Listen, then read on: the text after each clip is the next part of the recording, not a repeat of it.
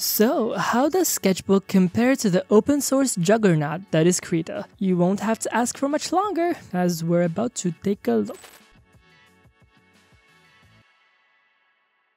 SketchBook is a sketching, painting and illustration software designed for most platforms. It is available for computers on both Windows and Mac. There is also an iOS and Android version available as well. SketchBook is designed to try and simulate working on, you'll never guess, a sketchbook. Like the physical paper object. In order to achieve this, the brushes and pens are made to behave like the physical counterparts. To this end, they succeeded in making the brushes feel smooth as butter. And to keep in the spirit of a true sketchbook, the interface is very simple and unobtrusive. It has what you would expect from any illustration software with layers and blending modes, but it's doing its best to keep the interface as minimal as possible. It also provides many brush variants that simulate all sorts of traditional textures such as pencils, markers, airbrushes, paints, and many more. These brushes also happen to be highly customizable, so you can alter them to best suit your style. It also provides all the usual fill and gradient tools, and as you'd expect from something that originated from Autodesk, even though it's no longer supported by them, they put heavy emphasis on precision. It comes with traditional rulers, ellipses, and French curves to best assist you, and it even has a stroke tool which serves a similar purpose to stabilizers. Not to forget the dynamic vertical, horizontal, and radial symmetry tools. The beauty of this program comes in its simplicity. It's made to serve, as its namesake, a sketchbook. It doesn't come with an overwhelming amount of features, but it is by design. The experience is much more similar to illustrating on paper. And to add to that, the app version is free, so you won't even have to go out of your way in order to try it out. But if you want to have it on your desktop or laptop, it will cost you around $20 US.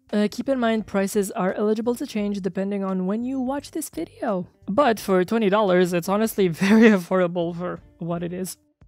Alright, so frequent dwellers of this channel would be no strangers to Krita, and similar to SketchBook, Krita is a software capable of dabbling into multiple forms of visual media that focus primarily on sketching, painting, and illustration.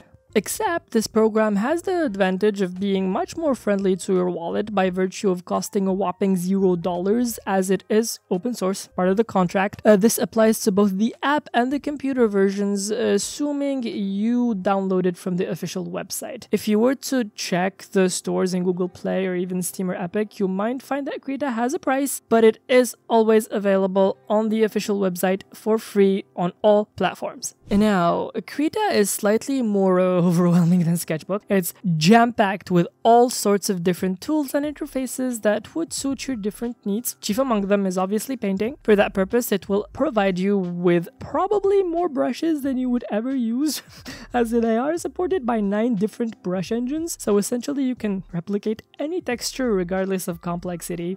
Painting, well, color theory in specific, is rendered far simpler thanks to its integrated color wheel. The fact that the color selector is a triangle over other shapes makes that big of a difference. That is a hill that I'm willing to die on. Among the other stuff that you can do with this app is animation, with an entirely dedicated interface complete with a timeline that supports all basic features in keyframes and customizable onion skinning. It is worth noting that it is designed with frame-by-frame animation in mind as a primary focus. However, if you are willing to jump through probably far too many hoops, you would be able to achieve a puppet animation through the use of folders and hierarchy. Krita also comes with features that are more graphic design focused. You are able to use vector layers and have access to text tools, so there's that. But you may also be able to create visual novels in all of their forms thanks to the multitude of shape tools that even include customizable speech bubbles. Even though Krita offers so many different features, its interface is still very clear and easy to read and get used to. It's clean, uncluttered, and simple to understand for any skill level. For a free app, it's not only able to compete, but even keep up with the industry giants. The heck, if you have the skill, you may even code what you find lacking into it as well.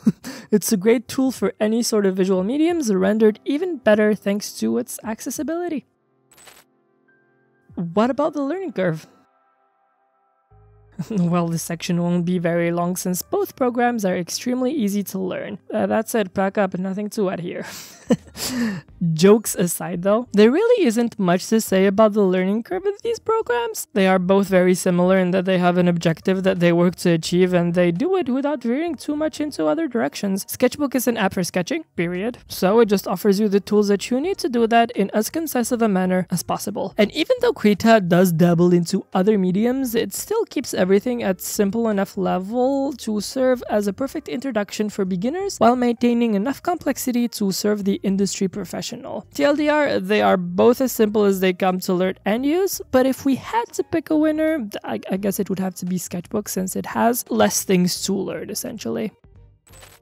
Now for the pros and cons, and this is where things go a bit sideways for one program more than the other, spoiler alert. Starting with SketchBook, its best virtue is its simplicity, but in these situations it's also the program's downfall. Now, there's nothing wrong with being a specialized illustration sketching software, and if you are using it on tablets, then even better since you are not paying for it. However, when it comes to non-tablet users, for the same price, there are many programs that are capable of way more. Case in point, Krita.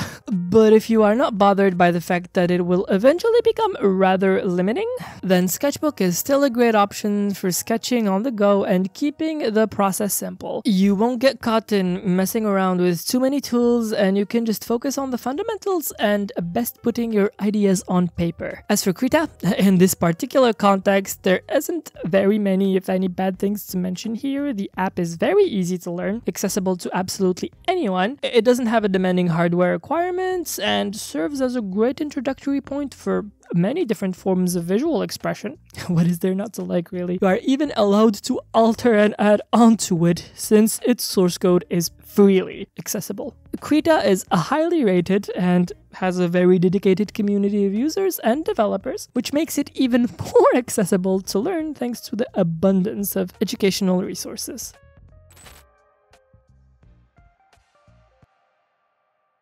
Alright, so I am usually an advocate of use whatever you like or what suits your process best. Nothing is ever a clear black and white conversation, and there is nuance to absolutely everything. And here comes the but.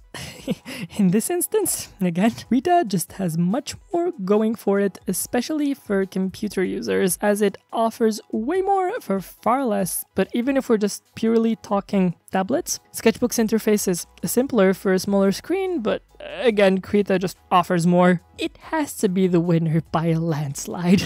Unless, and I say this with a big asterisk, you are looking for a program to use on your iPad on the go without too much brain power, that's when I'd recommend SketchBook. Other than that, I really can't recommend it over Krita with a good consciousness, just for the sheer number of features that separate the two. And with that, as I wipe the sweat off my eyebrow, that would be the end of our adventure here. I realized that it might have been a harsher ending than usual, and for that, I would like to ask you to let me know what you think in the comments below. Have you used any of these software before? And if you did, please share your thoughts with us. Don't forget to like and subscribe while you're at it. Thank you for watching, and we'll catch you soon, so do take care.